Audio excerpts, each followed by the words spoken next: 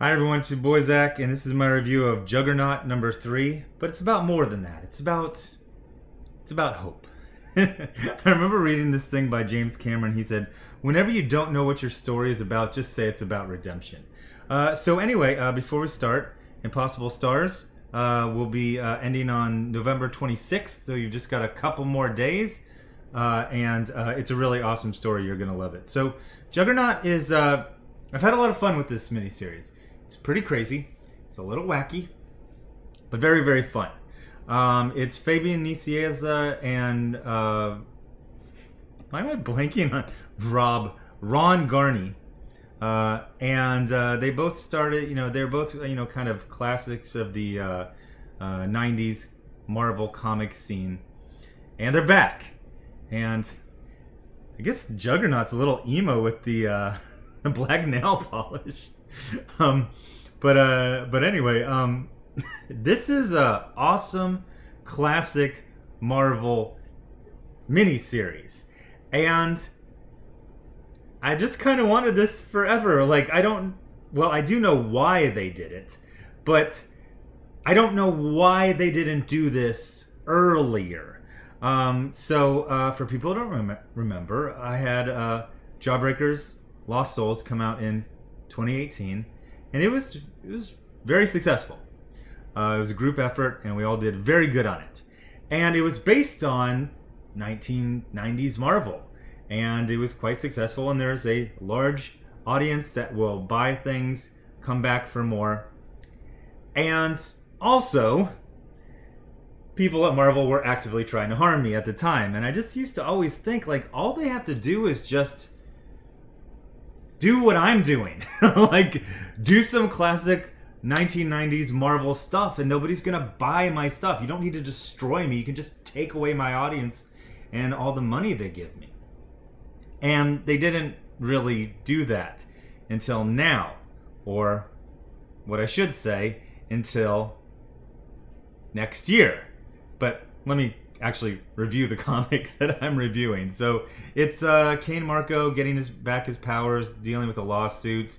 I enjoyed pretty much every single second of this. It was classic fun Marvel superhero storytelling.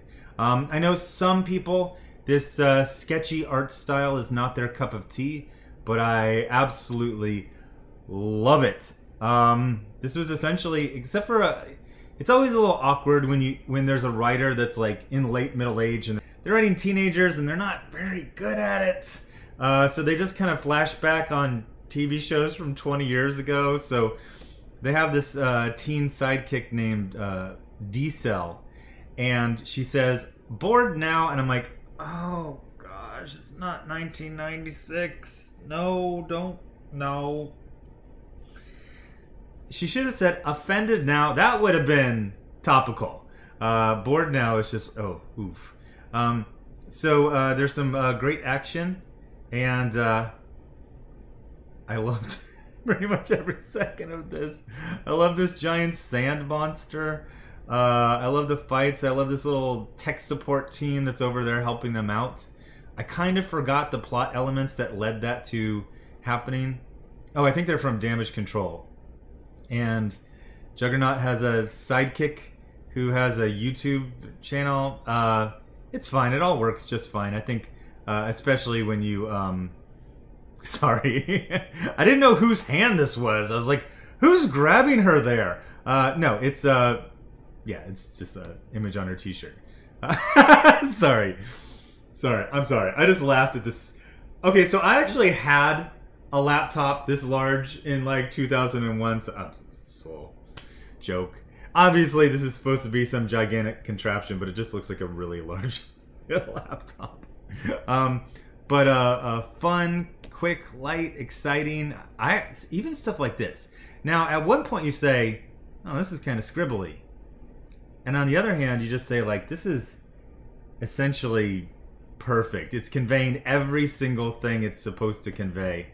Very economically, I might add. There's a great part where they knock this sand monster's head off and then they start analyzing it.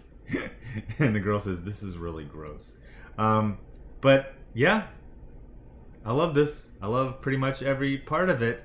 That being said, I think Marvel missed the 90s nostalgia wave by about 2 years, because they're bringing out this book called X-Men Legends, which sounds freaking amazing. It's a new in-continuity series featuring legendary creators such as Chris Claremont, Louise Simonson, Larry Hama, Peter David, and more. I am hoping the and more is Ann Nocenti. For the first story, Fabian Nicieza revisits one of the greatest mysteries from his run, the history of Adam X, the third Summers brother. I remember Justin Guy had some major issues with this cover right here. So what this is they're basically finding a bunch of loose ends from the X-Men in the, sounds like the 90s mostly, and there were tons of loose ends. It's funny, if you go back and read, I think even like Cartoonist Kayfabe, they were showing like an old X-Men issue, and Chris Claremont often on the last page of a story, when one storyline had been resolved, like there would be 1 or 2 pages at the end of the story where he would introduce this new concept or character or plot element or a mystery, and sometimes he actually did answer what that was. But I remember one time seeing a website, and it was all of the dangling plot threads from the Chris Claremont years, and there were a lot of them. Like, he just throw in like suddenly like, oh, you know this character? Oh yeah, they have witch heritage. And then like never do anything with it. Oh, this character, she's actually secretly a mermaid. You ever gonna follow up on that? Eventually, maybe.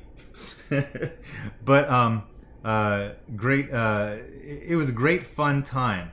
The problem is that the mainstream American comic book industry has effectively been destroyed. I predicted a super apocalypse, and it's happening. DC has had 2 bloodbaths, a culling of employees, not contractors, employees. Marvel looks to be having one basically any week now. DC is basically, looks like they're getting out of the direct market. The direct market has a lot less books, and basically the PPP loans, payroll protection program, kept a whole bunch of things afloat, and that's ending. So by the time it gets out, it'll just be kind of a that's nice for the remaining stores and the remaining readers and the remaining dollars that are not going over to where?